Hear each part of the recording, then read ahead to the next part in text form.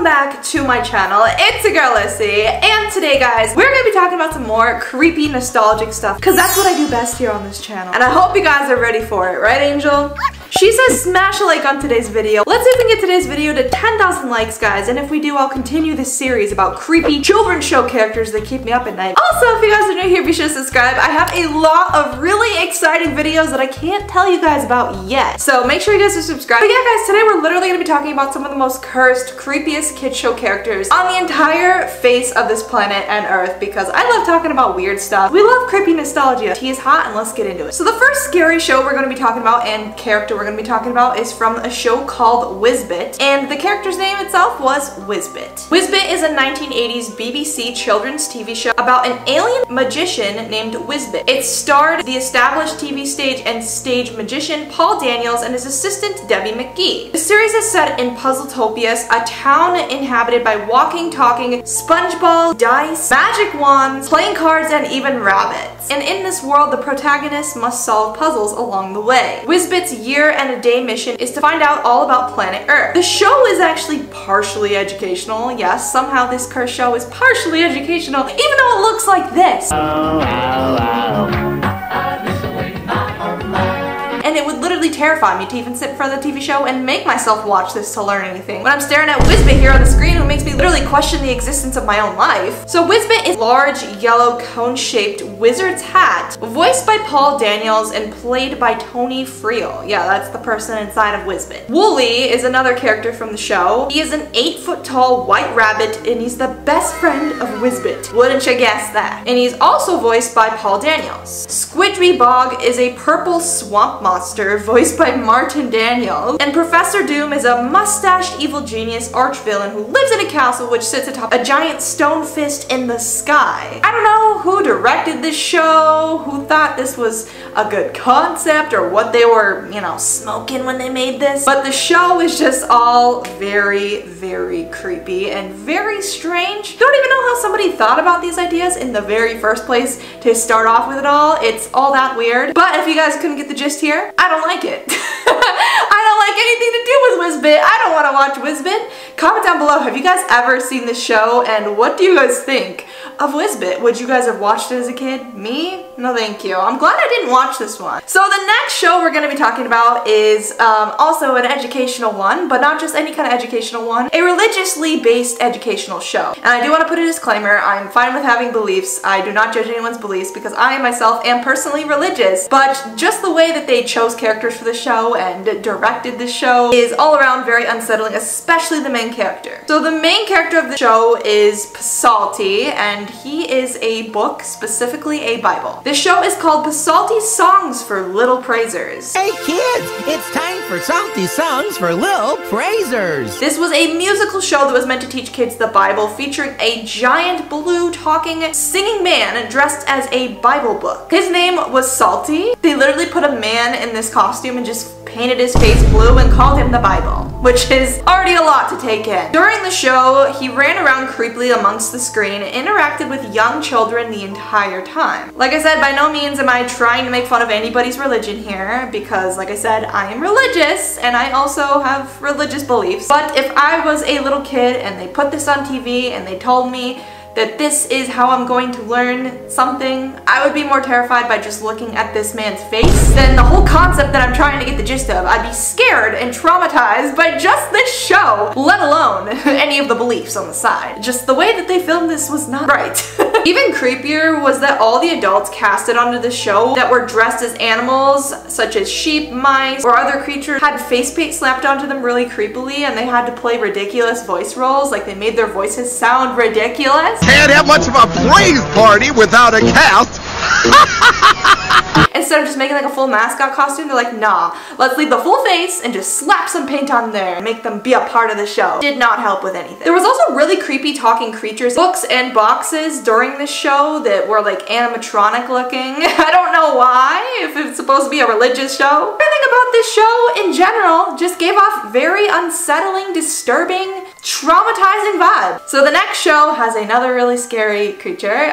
This one is called Terrahawks, and this thing on the screen that I'm putting right here, yes, that is part of the Terrahawks show. The show is really traumatizing, like all the rest of them. This is a sci-fi children's show created by Gary Anderson. The series was set in 2020 after an alien force has destroyed NASA's Mars base, and Earth apparently is under threat. So we've already passed 2020, we're in the future of the show now, which that literally tells us how old the show is. A small organization, the Terrahawks, is set up to defend the planet. From Hawknest, their secret base in South America, they develop a sophisticated weapon to prepare the battles to come. But the problem with the show was literally just this one character on the screen that was literally traumatizing all the kids. Yes, this was one of the main characters of the show. This character had gray hair, brown eyes, a wrinkly tree-like texture to her skin, almost looked witch-like with long claws, and I can tell you, under all the Reddit forums I've seen, any kid who had this show played to them when they were younger says that they were just completely traumatized after watching the show. They had a hard time sleeping at night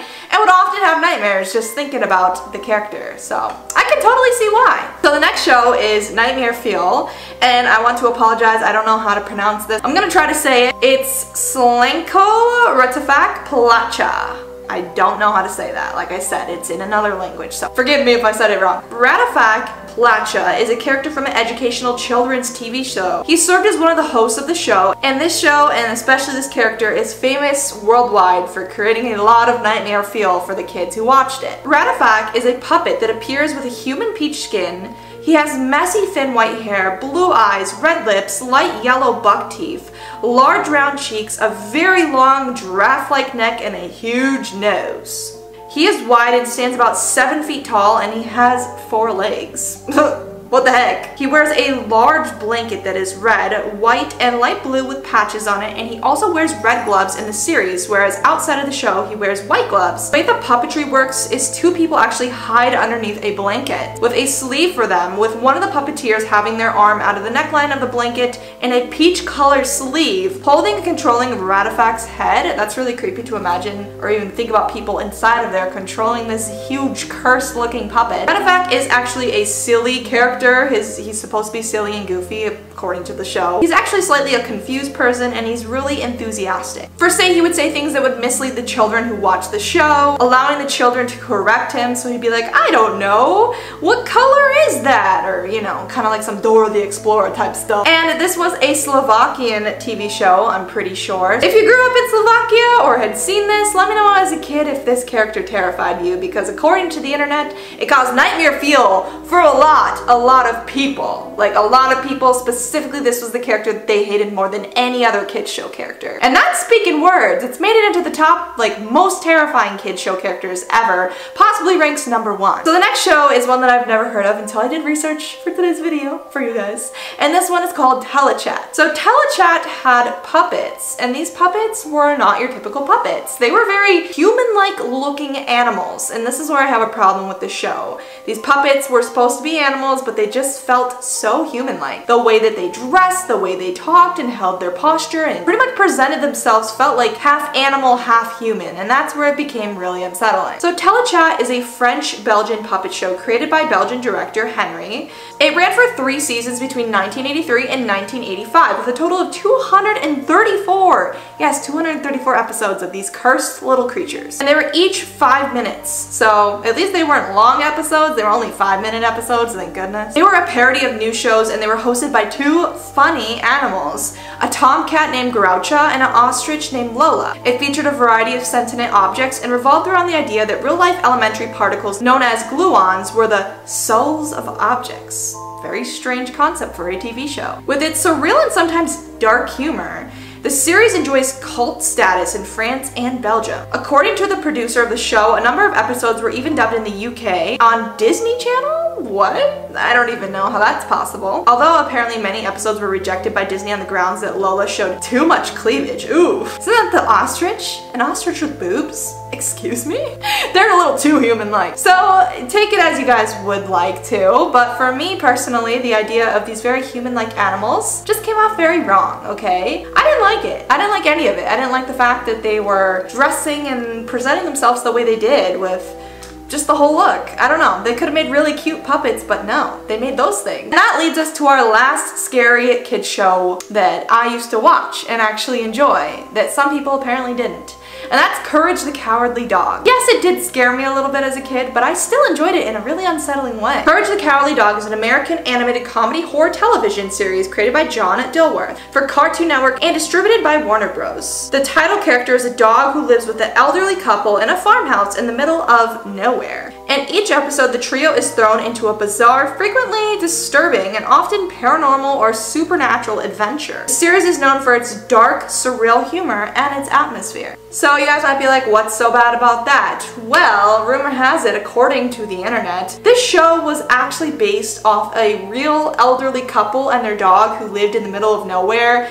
and had some sort of devil-linked house, and that's where it gets creepy. People say it's based on a real scenario, and during the episodes, if you look closely, they throw in subtle hints to the devil, and it gets kind of dark. This is a kid's show, mind you not. This is where it kind of has problems, and it actually freaks me out looking back at it that I was sitting there watching that, and my family had no clue that I was watching a show animated, potentially linking to darker things. So they subtly threw in like numbers and animations of the devil, and they were showing this to little kids, yes. 8-year-old me was sitting there munching on macaroni and chocolate chip cookies watching a show about cursed paranormal with two elderly people who own a dog, and I guess I enjoyed it. Booba. So if you guys haven't heard about the Boobas, they're really ugly, they're horrifying. I remember my little sister used to watch this and I was like, turn that off, when she was really young, because these things freaked me out. They were worse than the Teletubbies in my opinion, but very similar. They're like the Teletubbies' long lost cursed twin from a different dimension. So Booba was a show on a British TV program that was produced by Ragdoll Productions. The Boobas are 5 gumdrop shaped creatures with large eyes and lights in their head for eyebrows. Their heads are shriveled up into their necks like some weird sort of caterpillar creature, and they creepily move around and fly with each other in the sky. And Boobas do not speak, okay? They only speak in their own little Booba language. Instead, they communicate by making noises like squeaks and cracks as their way of communicating in their own language. Even adults that had children that watched the Boobas found the Boobas to be terrifying. I mean, how could you not? Like, if I had a kid watching this, I'd be slightly concerned for my child. Just in the fact that I'd be like, why? There's so many cute things on TV, but why the Boobas? The name is already not good in the first place. Booba? Like, what were they thinking? It's a kid's show. There's just something super unsettling about the way that the Boobas walk around and move and dance around on the screen. And the Boobas even have a website that's straight up cursed. If you go to this website, it has distorted music and creepy flash games that honestly, in my opinion, would not entertain anybody who's above the age of 3, because the website itself is just like, what is happening? What the f is going on? Okay. Oh my god.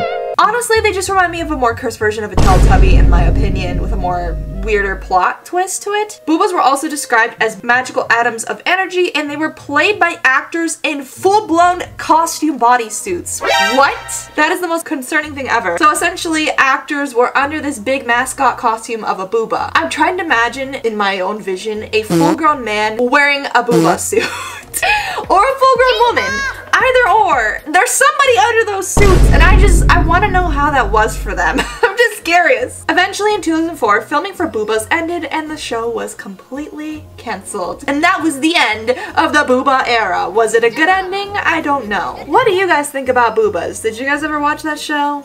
I didn't personally want to watch it, but yeah, I watched the Teletubbies and that was cursed enough on its own. So the next character we're going to be talking about is called Fofa. I hope I'm saying that right. Fofa was from the island of Dr. Morrow and was an alien-born creature from a fictional planet called Fofaland. It was named after himself. Fafolandia. Fafo? Fofa? I don't know. Maybe it's Fafo. He came to Earth to form his own band called Balloon Magic with a large group of children that performed alongside him. He actually grew to become quite popular amongst Brazilian children, getting to have their own program, dolls, and other licensed products. However, this is still incredibly freaky to me, and the features on this character are just so abnormal and bizarre. I don't understand how this character was appealing to children and not terrifying them to like run away from their televisions. He had notably strange cheeks that would outgrow and sag amongst his chin and just droop down, like a very long droopy cheek. And his eyes gave off almost a sinister, scary, rude looking stare that would just stare into your soul. He had a nightmarish appearance, and it was completely unintentional by the producers and writers of the show. Accordingly, they did not intend to make this character look horrifying. They wanted him to appeal to kids,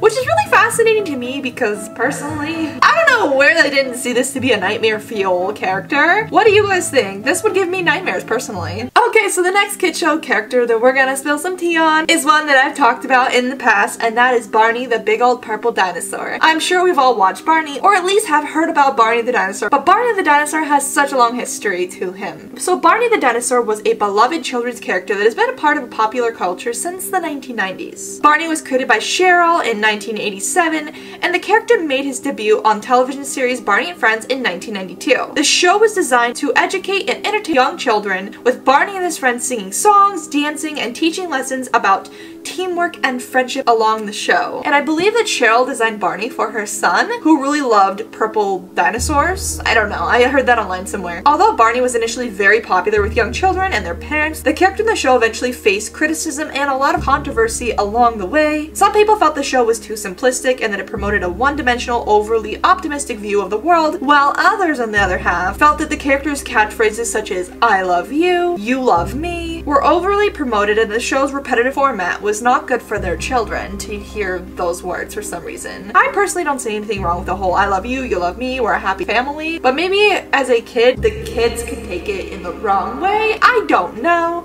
I more so had a problem with Barney the dinosaur being a gigantic purple dinosaur that runs around on TV. The suit itself was scary to me. The way that he just stood and looked and his facial features just came off really eerie in my opinion. What do you guys think about Barney? Despite the criticism, Barney remained a popular and enduring cultural icon, and the character continues to be loved by many children and adults around the world to this day. So the next character we're going to be talking about is Mr. Blobby. And I've actually covered Mr. Blobby in an entire video before, but he is so freaking creepy and cursed that I just wanted to bring it into today's video as well, because some of you guys still don't know about Mr. Blobby. So Mr. Blobby is a character that was created and popularized by the British entertainment show Noel's House Party, which aired on BBC from 1991 to 1999. Mr. Blobby was a large, fluffy creature with pink and white striped body and a round, smiling face. He was known for his wacky antics and his tendency to cause chaos wherever he went. He had big old googly eyes, and he only talked in his own blobby language, so he would say things like blobby blobby blobby, and it almost sounded robotic, and he even sang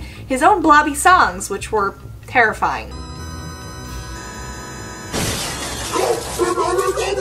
He even released a Christmas single called Mr. Blobby in 1993, which became a chart-topping hit in the United Kingdom. And he even had a theme park designed after his show because people loved him so much. Why? I don't understand. He's so creepy. Despite his initial popularity, Mr. Blobby eventually faced criticism and backlash during his career. Some people felt that the character was childish and overly simplistic, and others found him annoying or even frightening. Despite this, Mr. Blobby remained a popular and memorable culture icon and continues to be remembered by many people as a symbol of the 1990s British and pop culture era. What do you guys think about Mr. Blobby? Would you have watched that show growing up as a kid, or would you have been horrified? I, for one, don't know. Maybe I would have found it kind of funny, but also terrifying. So the next children's show that we're going to be covering today that might have given you nightmares as a kid was The Wiggles. I actually watched The Wiggles as a kid. Don't ask why, I don't know. My family put it on for me. But not The Wiggles in specific that we're going to be covering that actually is kind of scary, but the puppets that they put on the show as show filler were the problem here. So The Wiggles are an Australian children's entertainment group that was formed in Sydney in 1991. The group originally consisted of Anthony, Murray, Greg, and Jeff, and they became known for their energetic performances and very catchy music that aimed at children. In fact, so catchy that I still remember some of the songs that they played on the show, such as Fruit Salad, Yummy Yummy. It was so catchy. The Wiggles often use puppets as a part of their performance in educational videos. The puppets were designed and built by the group's founding member Anthony, and they included characters such as Dorothy the dinosaur, Wags the dog, and Henry the octopus. They were actually based on Alvin and the Chipmunks because that was super popular back then, so they got some inspiration from that to make these puppets. And they thought it was a good idea to add this element to the show and really spice up their show with these puppets. But it really wasn't. These puppets were horrifying. They had their own unique personalities and styles, and their voices were pitched up to sound like a very high-pitched rodent resembling the Alvin and the Chipmunks sort of feel. They moved in an odd and bizarre manner, and they had very strange puppetry to go along with their very odd movements. They always had these big, creepy, firm plastered smiles amongst their face, like they were grinning so hard that their cheeks hurted, and their eyes were absolutely huge. And they appeared on a screen to be large and beady. It felt like we were watching more of a horror film than we were actually watching a children's show when you saw these puppets emerge on the Wiggles. So of course the Wiggles gained a lot of popularity for a very long time, and they even were still popular till today. I think I recently saw on TikTok that there was a Wiggles comeback concert where adults that were my age, because this was the age group of like the Wiggles viewers, went back to watch the Wiggles perform as full-grown adults, which is kind of crazy and nostalgic. But I don't know if they brought the puppets on stage. I really hope they didn't. Anyways, guys, that was it for today's Scary Kids Show icons that gave me nightmares. Let me know in the comments down below what kids show characters scared you guys the most when you guys were little. I'm curious and I want to hear more about it. And I would love to make a part 2 if you guys enjoyed today's video. Let me know in the comments which characters I should cover in a part 2. It's been Lyssy. Thank you all so much for watching today's video. If you guys enjoyed, smash a like and subscribe to join the family. I post new videos every single week, and I also have other socials linked down below. And I'll see all of you lovely people in the next video. Bye, guys!